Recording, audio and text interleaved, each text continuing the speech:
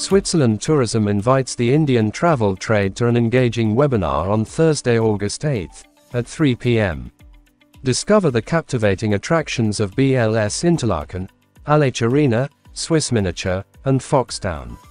This is a fantastic chance to expand your knowledge and elevate your travel offerings. Sayaji Hotels launched 2 new properties in Ahmednagar and Nagpur.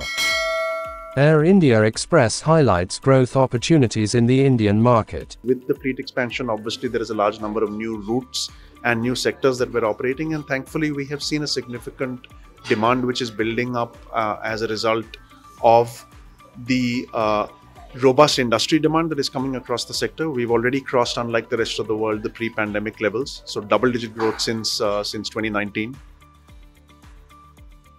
We've seen a lot of demand from Tier 2 and Tier 3 destinations. We have flights operating now into the Middle East, for example, from Surat. We had operations which were coming into Sharjah, for example, or other places in the Middle East from Varanasi. We see a lot of connecting demand thanks to the combined network of Air India and Air India Express. And we operate in many cities, including Bangalore, Delhi, and Bombay from the international airports. So we see a lot of domestic and international demand coming from smaller cities in the country.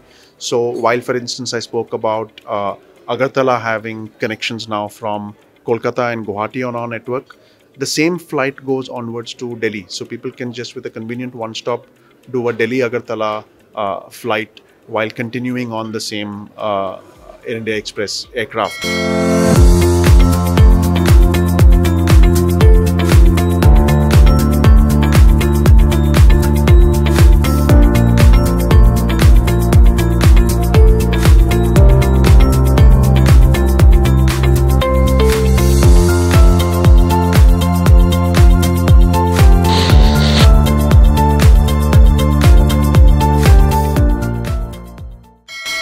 Wyndham Hotels and Resorts to strategically capitalize on India's growth potential. Currently in India, we have 62 hotels which are operational.